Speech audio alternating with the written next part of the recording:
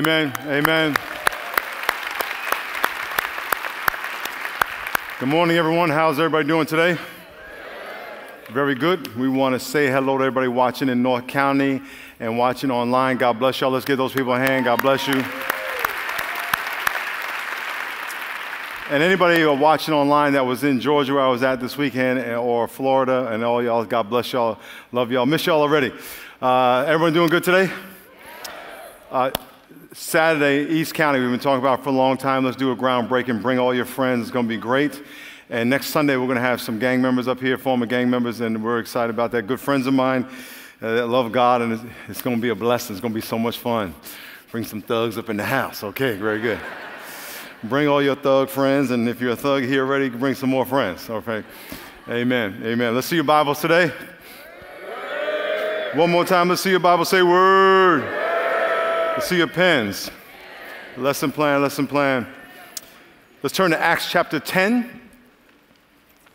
Acts chapter 10, and you will notice your lesson plan is empty. Write down what God speaks to you about anything. It has to do with what I'm saying or not. Just write it down so you know. And as you are listening to the message or any message on the radio, wherever you go, I want to encourage you when God says something to you that sticks. It may be a one-liner, it may be an illustration. Write it down. Don't let it go to waste. And as you turn to Acts 10, if you're a pastor or you go to another church, we are having our first Do Something Church conference this week. We are going to be teaching church leaders how to mobilize their people to go minister in the community. Last year, we did 235,000 hours of volunteer service through 120-something ministries that we have now that are volunteer-led in the community, outreach ministries. So we're going to be teaching the basic principles that we go by to do that. And it's this Thursday. You can go to dosomethingchurch.org, dosomethingchurch.org, and get all the information about it. And hopefully it'll be a blessing. We're very much looking forward to that. We got churches from all over the country, from Australia, Africa, all over the world for that matter. So very excited about it. Let's pray. Lord, thank you so much for being good to us. Thank you for your faithfulness. And Lord, I pray you challenge us today and kick us in the butt. Get out of our seat and go do something that's a little scary. In Jesus' name, amen.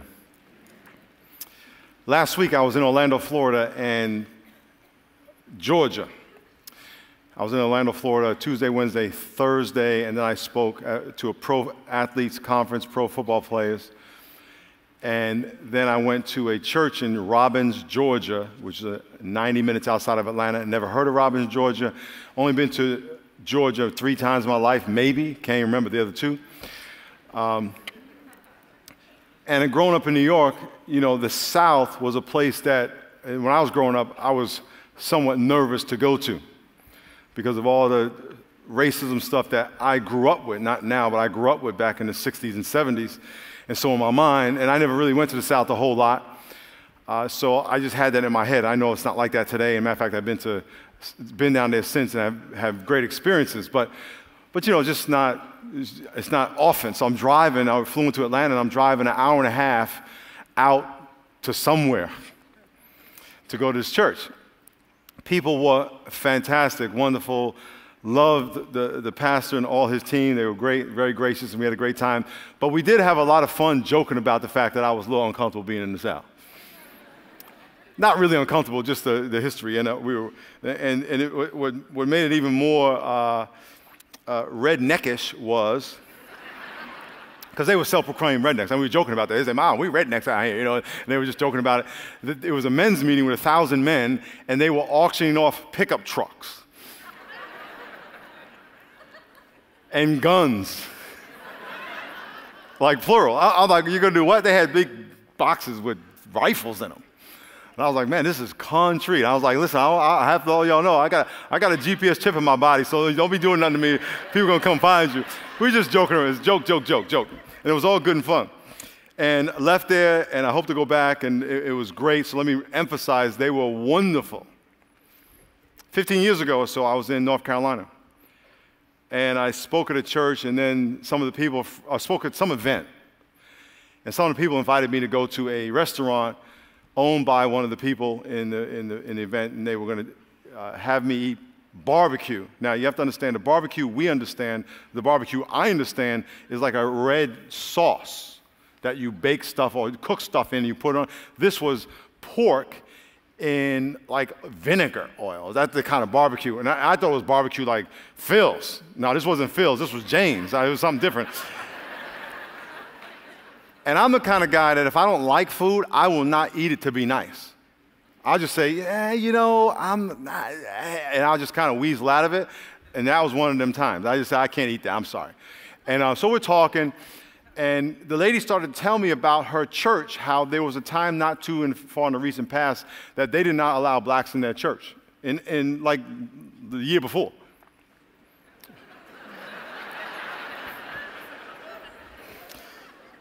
So we had a very good conversation about that. Today I want to talk about discrimination in the church.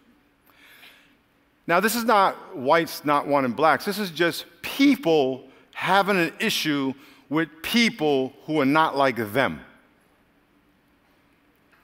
This is about people having an issue with people who are not like them. Because God doesn't show favoritism. One of the beautiful things about our congregation is that we are all kinds. More kinds than you think. In other words, there are kinds that's not only visible to the eye kinds. Like there are criminals in here. You can't tell criminals. You cannot tell criminals by the outward appearance. Because there are criminals in here who might not look like what you think a criminal looks like if you even have a picture in your mind of what a criminal looks like, which you shouldn't, because they all look like everybody. There's people here who do things that you would never do. So the reason I'm talking about this is because as we continue our series through the book of Acts started with a Jewish church. And the Jewish church, and when I say Jews, they were Jews as descendants of Abraham, but they accepted Christ as their Savior. Peter was a Jew. The apostles were Jews. Jesus was a Jew. Yet they accepted Christ and became Christians, but they were still Jews. Because Jews were Jews in the physical, a Christian is a Jew spiritually. A Jew is someone who is circumcised in the flesh. A Christian is someone who is circumcised in the heart. So the whole Jewish culture was pointing towards being a spiritual Jew. So if you're a Christian, you are a spiritual Jew. Okay. But in the beginning, the Jewish church or the Christian church were all Jews, and they actually discriminated against the non-Jew. So backwards to today. I'm going to say it again slow, and then I'm going to pause for emphasis. In the beginning, the Christian church were made up of Jews, and they discriminated against the non-Jew. And they said only the Holy Spirit and Jesus was for the Jews, not the non-Jew. And so in this story we're going to look at, God is going to break that mold and tell Peter, the Jew, who's now a Christian, no, y'all need to share the gospel with everybody. Okay? Very simple. Now, getting back to the racism thing, just as a side note, please don't ever say you don't see color. No, I don't see color. Yes, you do. That's why you're saying it.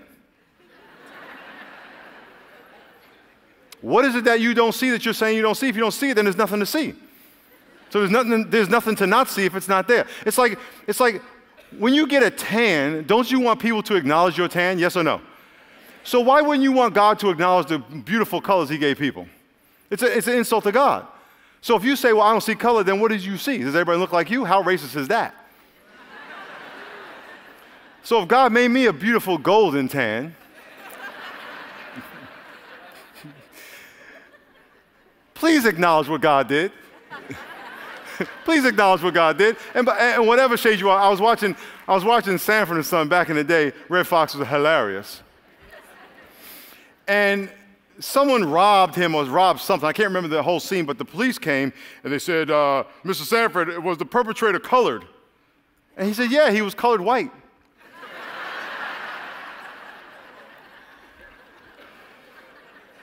Everybody's colored. God didn't give anybody no color. Everybody's colored. So, but I know it's politically correct. Don't be politically correct. Be biblically correct. And if you see someone who's Hispanic, please respect and honor the Hispanic culture. If you see someone who's white, black, Chinese, whatever it is, God made that. So don't say you don't see it. Acknowledge it. Yes, it's more pressure for you to respect it. Exactly. So let's not be like the world. Everybody is not the same that way. You know, it's like Little League. No one can be the MVP. There are some Little League players that are just better than everybody else. It's just a fact. It is. So we don't want to respect what God did. He made a flower, he made a rose, he made a tulip, he made a daisy. Acknowledge the different flowers that he made in people. Amen? Amen. So, in the story, it's about a man named Cornelius. Everyone say Cornelius. He was a Gentile or a non-Jew. He was a Roman soldier. He feared God. He prayed to God. He gave to the poor, but he didn't have a relationship with God.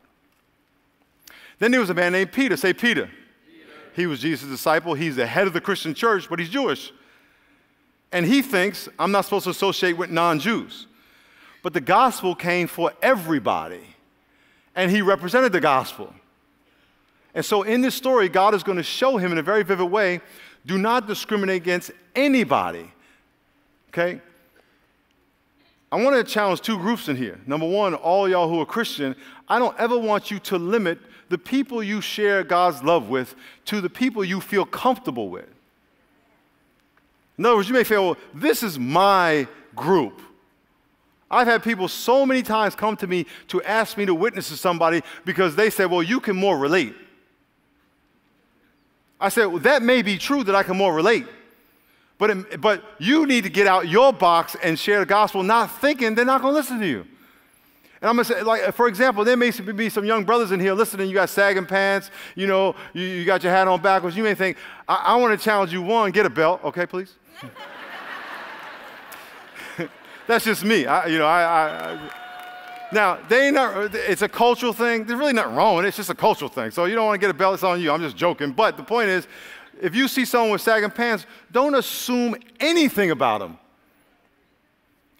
Anything.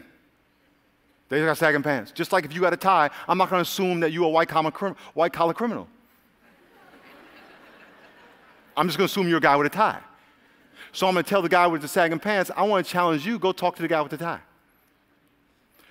Don't matter what you may think he thinks about you. Get all that out of your head. Go talk to him and talk to him about Jesus. If he's uncomfortable, that's his problem. And vice versa. And take advantage of your opportunity when you come to the Rock around people that you may not normally be around. Go talk to them. They ain't going to beat you up out there. It ain't going to happen. Now, if you say the wrong thing and they may catch you downtown, that's another story. But don't say the wrong thing. I can only vouch for right here, in this area right here, okay? Chapter 10, verse 1, it says, at Caesarea there was a man named Cornelius, a centurion, who was of the Italian cohort, a devout man who feared God with his household and gave alms, donations, generously to the people and prayed to God continually. Here's a Roman centurion. A cohort was 1,000 soldiers. A centurion was over 100. So there were 10 centurions over a cohort. He was one of them. He was a non-Jew. He prayed to God. He gave to the poor. He was a God-fearing man. We're going to see in a minute he didn't have Jesus in his life. You know, there are some really God-fearing, nice people who don't have God, and they are sometimes nicer than people who have God. Now, what does that mean? Nothing. In this sense, it doesn't mean they're going to heaven. You have to have God to go to heaven. You don't have to be nicer than someone to go to heaven. There's some people that are just really nice. They're born that way. That's their personality. They're servant. They're humble. There's you first personality. And then there's other people who are very aggressive, and we call them prideful. No, they're just very aggressive. They're not necessarily prideful. And people who are real quiet aren't necessarily humble. That's their personality. That's the way God made them. They get no credit for that. So just because someone's really nice, oh, they're going to go to heaven? No, they're just as much a sinner as the guy who's loud. Okay? So do you have Christ? So this guy was a nice guy. He prayed to God. He was seeking God, but he wasn't a Christian. Verse 3, at the ninth hour, the ninth hour of the day, he clearly saw in a vision the angel of God, and he stared at him in terror. Everyone say terror. If you see God, you will be in terror. Oh, but he's God, he's loving. Oh, yeah, he's God, he's loving, but it'll be something like you never seen it in your life. And you will be tripping. How do I know? Because I saw God. When I was 19 years old, Jesus Christ appeared to me, and I was in terror.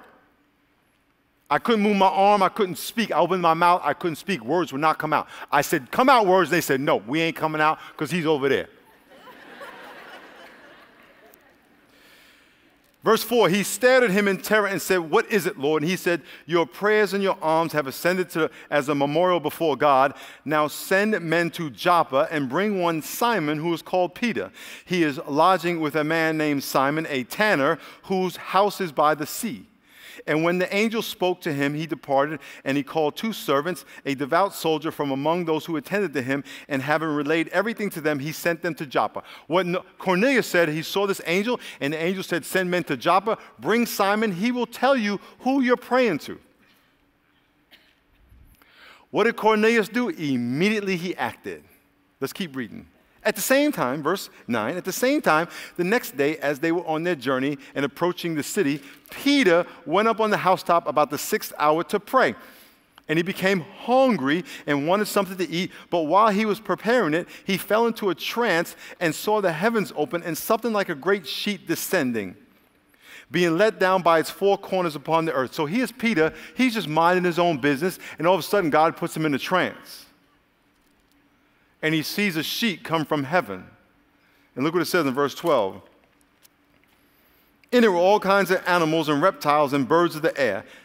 And there came a voice from heaven, rise, Peter, kill and eat. Peter said, by no means, Lord. Wait a minute. If God tells you to do something, you do not say no. You just don't. You say, yes, sir. Notice how Cornelius said to his servants, go to Peter's house, and they said, yes, sir. God says to Peter, Peter, eat. He says, no. Peter always was doing this. Even when Jesus said, Peter, I'm going to wash your feet. He said, no, Lord. You can't wash my feet. And then Jesus said, well, I can't have nothing to do with you. And Peter said, okay, then wash my whole body. He was just, does that mean Peter was rebellious? His personality. Okay? I mean, he's wrong. He says, by no means, Lord, for I have never eaten anything that is common or unclean. And the voice came to him again a second time, what God has made clean, do not call common. This happened 3 times, and the thing was taken up at once to heaven. Context. God called the Jews out of the world 2,000 years previous and said, you are going to be my people. He told Abraham, through you all the nations will be blessed. And Abraham had a son named Isaac. Isaac had a son named Jacob. Jacob's name was changed to Israel. Israel had 12 sons, and thus all the Jews. He says, you are going to be my people, and through you the world will be blessed. And I will separate you from all the nations. And one of the ways he separated them is he gave them a very specific diet. And part of the reason he gave them a very specific diet was to separate them from the diets of the pagans. Because sometimes the pagans would use their food to sacrifice to gods. And so God said, I'm going to give you a very specific diet, and this is going to be the diet that's going to separate you from everybody else. And what they did is they took it one step further. They said, not only are we going to eat different food, we are not even going to associate with those people. Because our food separates us from them, and we're not going to hang out with them, and we're not going to have fellowship with them, we're not going to break bread with them because they are unclean, just like their food is unclean. What God is saying here is those days are over. Go eat the food and witness to the people. Because I brought you out of the world, the Jews, to bring Christ into the world, but I really meant, and it was only step 1 of step 2, which was going to bring the gospel to the whole world. Because what God told Abraham is that through you, all the nations will be blessed, not just your people. But he had to start somewhere. So what he's telling Peter in this trance is that you are now going to talk to everybody. Now, this is very fascinating. Cornelius is praying. He don't know Peter. Peter don't know him. He's praying, and he says, dear God, and God says to him, Cornelius, send men to Joppa to go talk to Peter. Peter has no idea this is happening. He's over there trying to cook some hamburgers, and God puts him in a trance, and God says, I want you to eat all this food. And he says, whatever you call unclean, I call clean. And if I call it clean, it's okay. Peter wakes up from the trance going, what was that about? Knock at the door. A Gentile wants you to come share the gospel. And he goes, oh. If God is speaking to you on the left, he is also speaking to someone on the right. So if God is preparing you to do something, understand he's preparing somebody else. Understand this, God is organized. Let's take a step back. He made the heavens and the earth. Is it organized? Most definitely. He says, you know what? I'm going to make animals and fish and people. They're going to breathe in oxygen. Wow, where am I going to get the oxygen? How about if I make plants breathe out oxygen? He's organized. Did you know that 2/3 of the oxygen you breathe comes from the ocean? 2/3 of all the earth is covered with water. What's under the water? Land. What grows out of the land? Plants. What do those plants breathe out? Oxygen. God is coordinated. And if he can coordinate the earth and the stars and the heavens and the fish and the birds and the air, don't you think he could take care of your little old life? So if God tells you to do something, they'll say, well, how's God going to do it? Where am I going to get the money? Where am I going to get this? Oh, please, shut up. Just do what God says. He got you. He got you.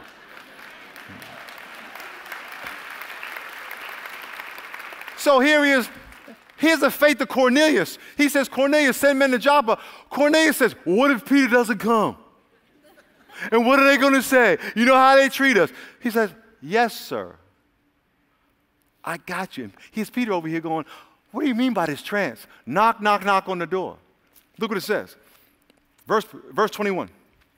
Verse 21. It says, Peter went down to the men and said, I am the one you're looking for. What is the reason you are coming? And they said, Cornelius, a centurion, an upright, God-fearing man who was well spoken of by the whole Jewish nation, was directed by a holy angel to send to you, for you to come to his house and to hear what you have to say. So he invited them to his house.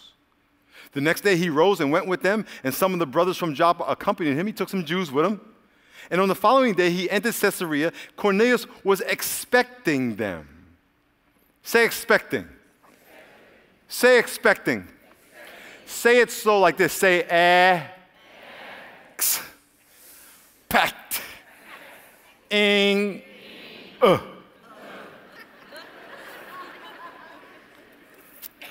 Cornelius, verse 24, the following day, Cornelius was expecting them, and he had in advance called together relatives and close friends. If you believe God, you only know you believe God by what you do to prove that you think he's going to do what you asked him to do.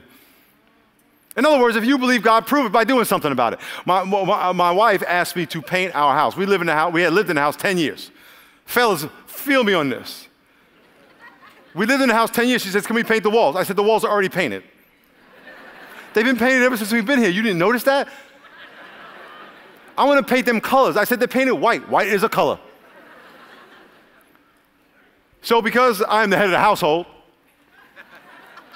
but my wife is a neck and she can turn me any way she wants me to go, we painted the house. So the painter said, here's your price to paint the house, but I'm also going to give you an additional price to move the furniture. I said, I got kids. We ain't paying you to do that. My kids are going to move the furniture. So my son and I are carrying the couch, and in the midst of carrying the couch, my son says this to me, what if they don't come? We're carrying the couch for nothing. I said, you're trying to get out some work. Just carry the couch. I said, we are carrying the couch out of faith that they are coming tomorrow. If you have asked God to do something and God told you he's going to do it, start acting like he's going to do it. Don't wait for him to do it. That's not faith. Cornelius said, I was expecting you. Here's all my friends and family. I knew you would come. That's a man of God, and he doesn't have Christ yet. Do people who are not Christians act like have faith? Well, yes. Every time you breathe, you're taking a step of faith. You've never seen oxygen, but you go, believing there's something there that's going to keep you alive. You've never seen gravity, but you ain't jumping off the building. When you love, you take your heart by faith and give it to somebody. Loving is an act of faith. Loving is an act of faith based on a whole lot of feeling and not a lot of information.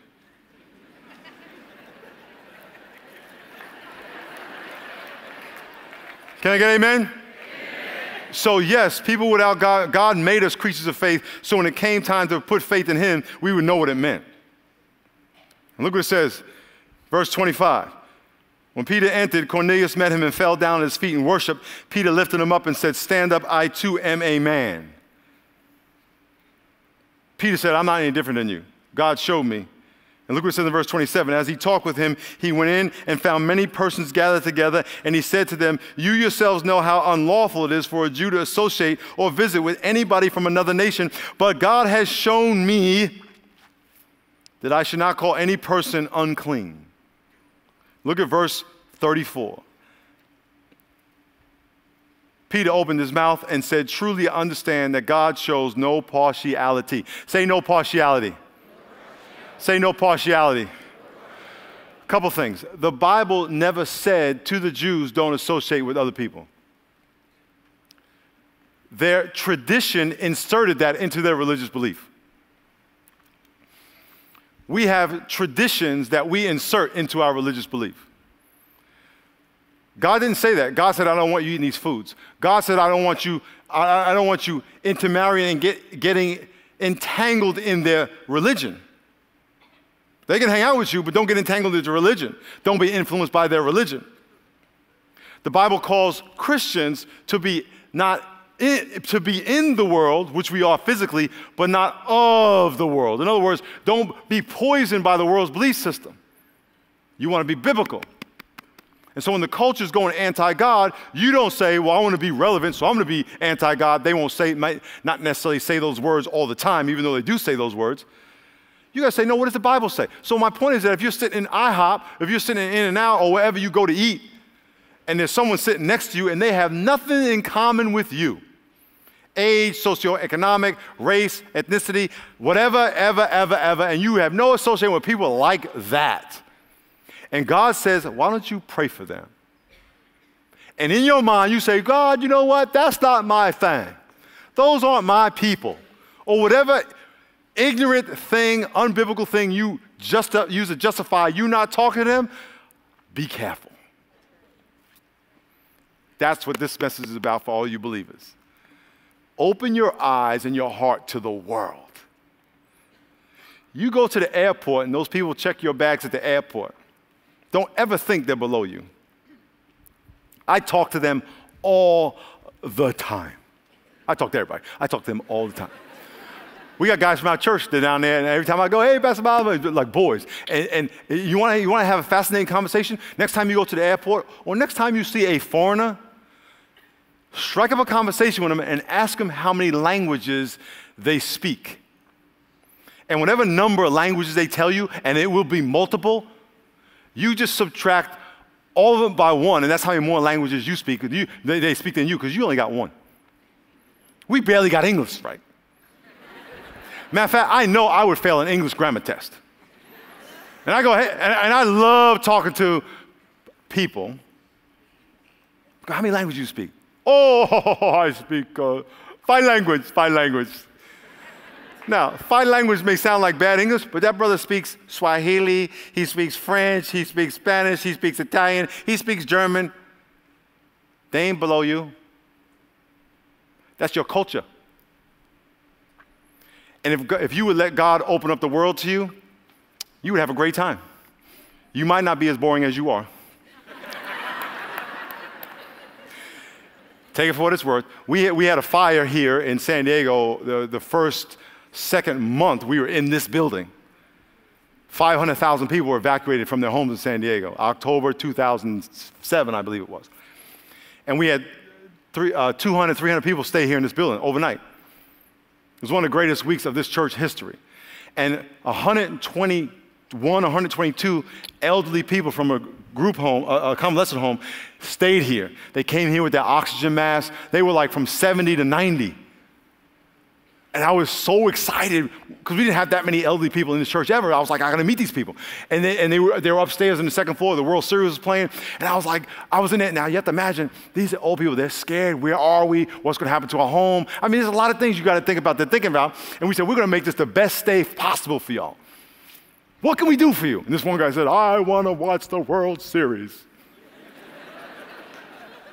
So we called Cox Cable, and they put cable in this room, and he watched the World Series right there in the seat all by him. I don't know if he was by himself, but there was probably 10 people with him, blasting the World Series. So I said, you guys tell me, what do you guys do at your convalescent home? What do you guys do for fun?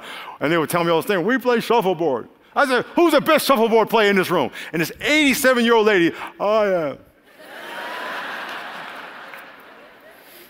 They all started pointing to it, right? I said, what's your name? And I said, I'm going to come over there and I'm going to play you in shuffleboard, and I'm going to beat you. No, you're not. No, you're not.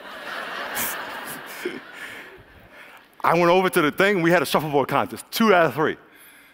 She won. I don't remember who won the first one, but we split the first 2. She had all her homegirls out there cheering for her. Ladies in canes, get them, Melly. I don't remember her name. Get them. You're not going to win. You're not going to win. We were talking trash. We were videotaping it. She was like, I'm so nervous. I said, you better not miss, because I'm going to get the next one. I'm going to get the next one. I said, you're cheating. That's not right. You can't do that, because I don't know shuffleboard rules, and they were making the rules up as we were going.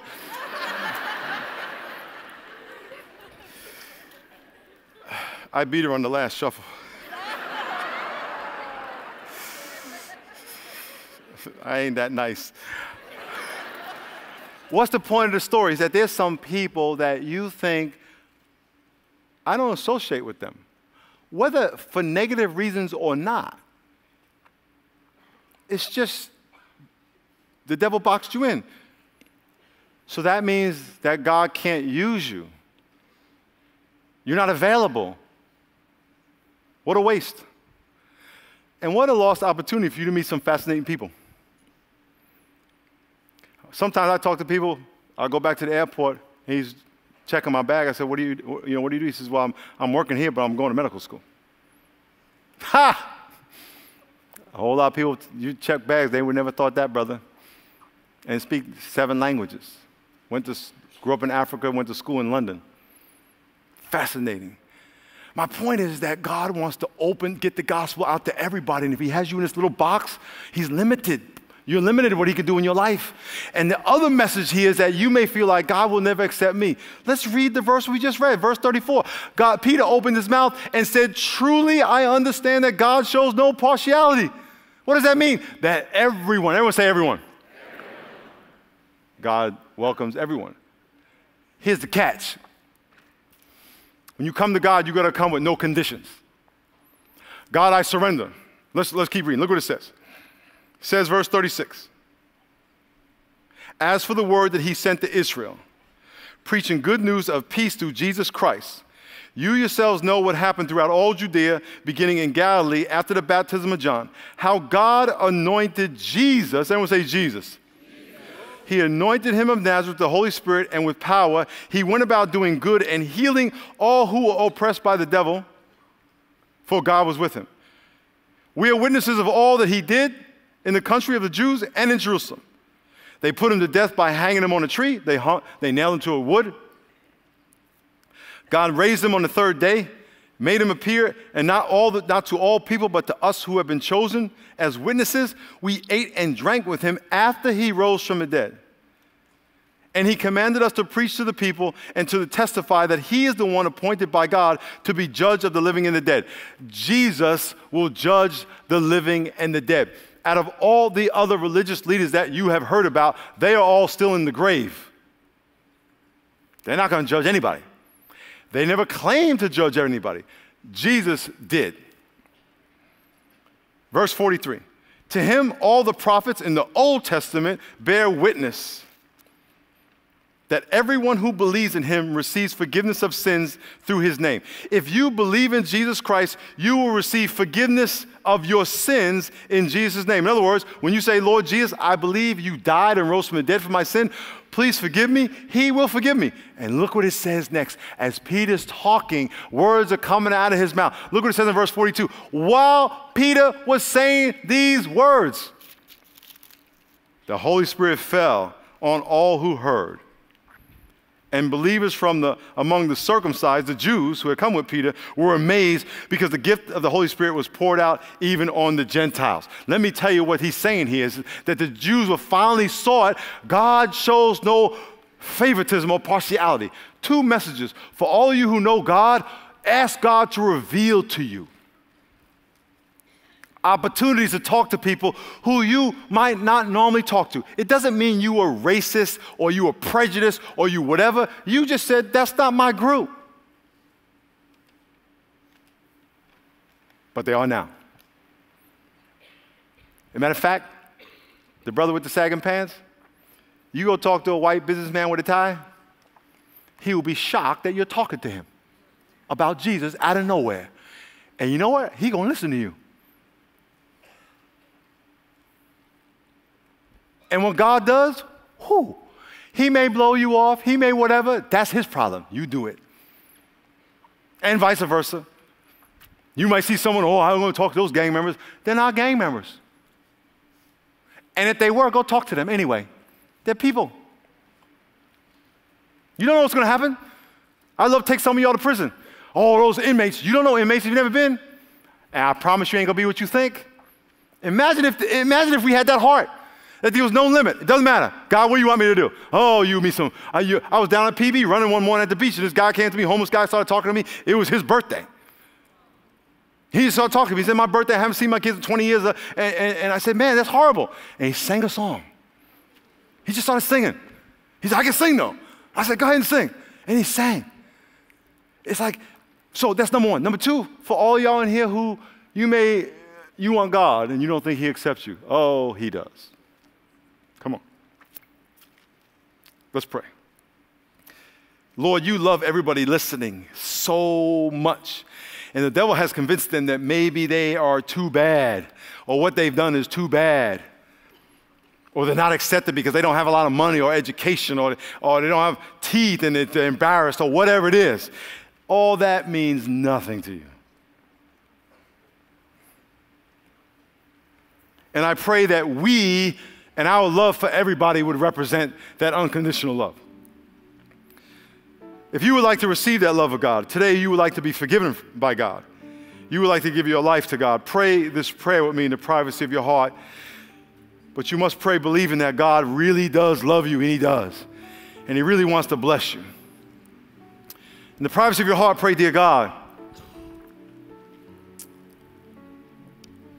thank you for loving me. Thank you for dying for my sin. Thank you for being good to me. Jesus, I ask you to forgive me of my sin.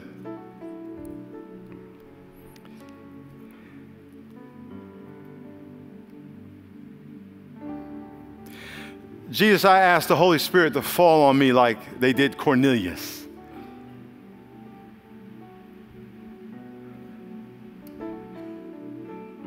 I surrender my life to you, Jesus. And I know you accept me as I am, but I also know you won't leave me this way. Thank you, God. Eyes closed, heads bowed. If you prayed that prayer, I'm going to ask you in a minute to stand up. If you are in North County, I'm going to ask you to stand up there as well. Eyes closed, heads bowed. If you prayed that prayer for whatever reason, and you're saying, yes, Lord, receive me today. Just stand to your feet and acknowledge God's forgiveness in your life. God bless you. Stay standing. God bless you. God bless you. God bless you. God bless you. God bless you. God bless you. God bless you. We see you.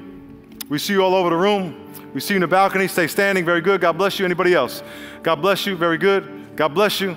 God bless you. Very good. God bless you. Good. Good. Good. Good. Very good. Now in a minute, we're going to ask all y'all who are standing to come down to the altar. If you're in the balcony, all you have to do is turn around and walk up, and the ushers will bring you down. And the rest of us, we're going to worship because this is a good day. Then we'll finish our service after they get down here. So if you're standing up, come down to the altar. Let's give them a hand. They come on down. Amen.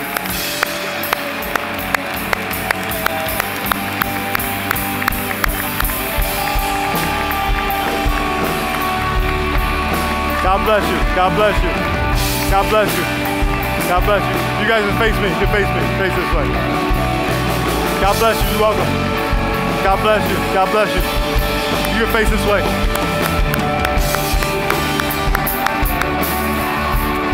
God bless you. God bless you. Amen. Amen. Amen. God bless you. God bless you. God bless you. God bless you. I love your hair. I love your hair. God bless you. God bless you. God bless you. God bless you. God bless you. God bless you. God bless you.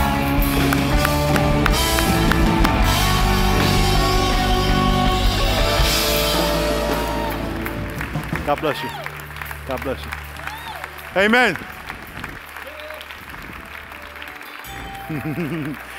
God bless you. God bless you. God bless you. Amen. God bless you. God bless you.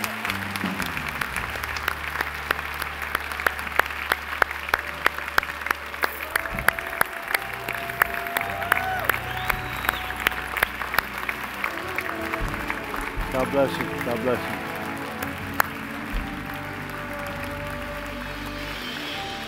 God has a very well thought out, specific plan for your specific life. And He knows everything about your life. Everything. And He knows it better than you know it. He knows what got you into what you're into, what's going to get you out of it, what's going to change. And He knows why He made you. He knows what your gifts are. And none of that you understand as good as He does. And so you have to just trust Him that He has it all worked out. And all you have to do is obey Him. Just do what He says. No matter what it feels like. This has nothing to do with feeling. Feelings are real, but they're deceptive. Okay, we get ourselves in trouble because of feelings. Okay, God, what do you want me to do? Okay, it's a relationship. We want to help you with that relationship. And so we're going to pray for you, and then we're going to walk you into that room. And I know it's scary, but it's going to be good. I've been saved for, what's this year, carried to 29 years. And it's still scary. Not all the time, but it's just a walk of faith. It's a walk of faith. But God, trusting God works. Two things. We're going to pray for our offering here in a minute. I want you to start praying about who you're going to bring to Easter. And Good Friday. Our Good Friday service is going to be in the park at the park, right outside Center Field at Petco Park. I want you to pray about who you're going to bring, okay? Especially if you work downtown. We want the people to come out of the office and come to the Good Friday service at lunch. It's going to be at lunch, noon. Bring a can of food, give blood, do service, leave, okay? Be praying about that. Come next week, come early, bring a friend. Let's pray for them, and then we'll pray for our offering. Lord, thank you for these people. We pray you bless them. We pray you encourage their faith. And we pray you reveal yourself to them again today. In Jesus' name, amen. Take a right turn and walk this way. Let's walk this way.